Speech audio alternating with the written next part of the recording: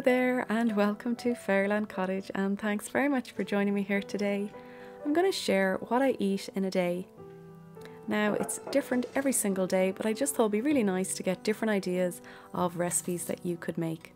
So I'm going to start off this morning with some Ayurvedic tea, and all the recipes I share in this video, they'll be linked down below. So this is cumin, coriander, fennel seeds, some ginger and turmeric, some cinnamon. You boil it up for 15 minutes, strain it through, and then keep it in a flask so that you can sip it throughout the day. And it's really good for your digestion. And Ayurveda is all about a healthy digestion. You've probably heard it: happy gut, happy body and mind. So I try and do this as much as I can every day. And for breakfast this morning, I'm having some quinoa porridge. So it might seem a bit odd, but it's absolutely delicious. I got the recipe from Sweet Potato Soul. You cook up the quinoa, which is completely gluten-free. It's not even a grain. And while I'm waiting for the quinoa to cook, I'm going to just take the skins off the almonds. So I soak almonds and, at the moment, raisins. And again, when you soak things like nuts, it makes them far easier to digest. And you want everything to be easy to digest, because the easier it is to digest, the more nutrition we're getting from everything that we're eating. So the quinoa only takes about 10 minutes. And then what you do is you pop it into a blender. And you add things like some milk of choice, some sweetener, cinnamon, any warming spices that you enjoy.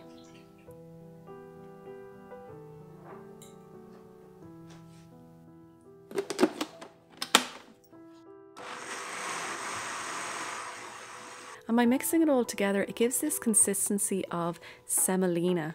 And then you just heat it up for another few minutes just to make sure it's nice and warm. So for anyone who likes semolina, this is one for you. And I just add on whatever I want on top. I'm loving having the almonds and the raisins at the moment, and then some elderberry syrup. And before, I used to put a lot on top of my porridge, but according to Ayurveda, it's really important not to overload the digestion. So I'm trying to remember, just keep it a little bit more simple. So I'll always have a snack during the day, either something sweet that's also nutritious. I'm not always making something every day, but I just thought I'd share what I am baking. I usually will bake in bulk and then keep it throughout the week. So this recipe here I got from Fab Lunch online. It's really simple oat cookies. There's raisins in there, a little bit of sweetener. What I usually do in cookie recipes or even cakes, I'll reduce the amount of sugar.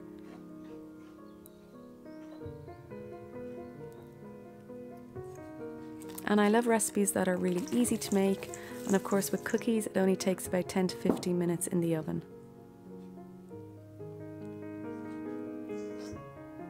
And it's always nice to have a cookie or a slice of cake with some tea during the day.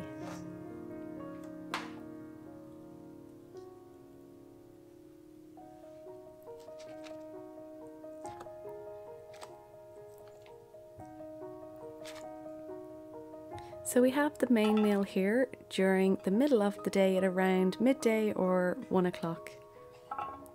And again, this is much better for digestion. And with things like vegetables, it's great to chop them beforehand, keep them in the fridge, so it just makes life a little bit easier. I'm going to roast these veg. And I got a recipe from The Happy Pear, some spicy and sticky tofu. I don't make the tofu here from scratch. And I think when you're living a low-waste lifestyle, there are compromises that I just choose to make anyway, so tofu is one of them.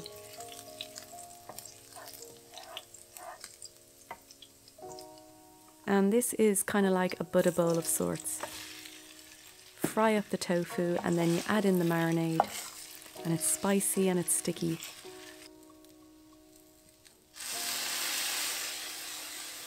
And it's just a nice change up from having the one pot meals, which I just like to change it up, whereas this is you kind of add little bits together.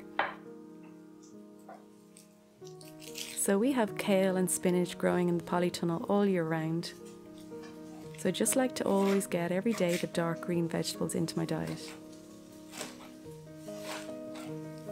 And while I was chopping the kale, look who came to say hello. If you follow me over on Instagram, you've probably seen Wildcat before. You all have the most gorgeous names for him or her. We haven't really seen what she is at the moment, but at the moment she's a she in my eyes. And so when I'm dishing it all out, I just make a little bit of basmati rice. Basmati rice is easier to digest, but if you want to up your fibre, you can have some brown rice, but I have tons of fibre in my diet. And with the kale, I just soaked a little bit of lemon juice on it, a little bit of olive oil, salt and pepper. It's a really simple dish. You could probably add a little bit of a squeeze of lime juice. And then my parents were over for lunch. So it's tasty and simple. So at about between 3 and 4, I'll have a little snack if I'm at home. And this is the cookies and then some turmeric tea. I've shared this many times. I'm just loving it at the moment. It's warming.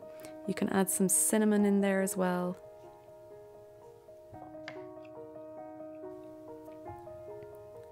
And turmeric is a great spice because it's anti-inflammatory.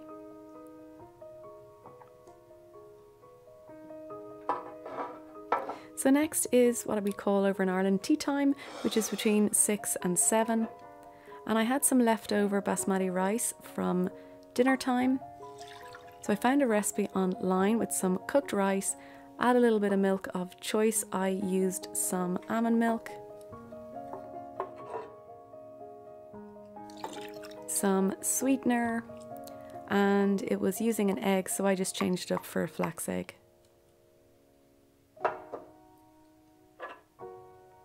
And I don't always feel like savoury in the evening time, and there's no harm in having a little bit of sweetness. Again, you can reduce the amount of sugar in recipes.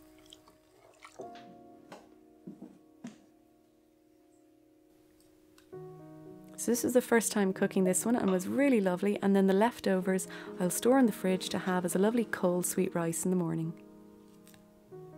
And then you can add more bit of fruit, some nuts and seeds.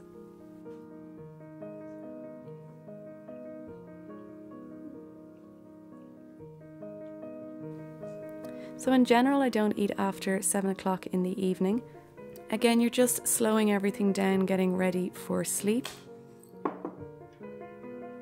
And your body doesn't need as much energy in the evening time. So I'll have maybe some tea and some fruit. So I'd love to know down below any ideas you have of recipes, how your diet has slightly changed in the winter time at the moment. So chat below or over on Instagram, and thanks for watching this video. Thumbs up if you enjoyed it, and I'll see you in the next one.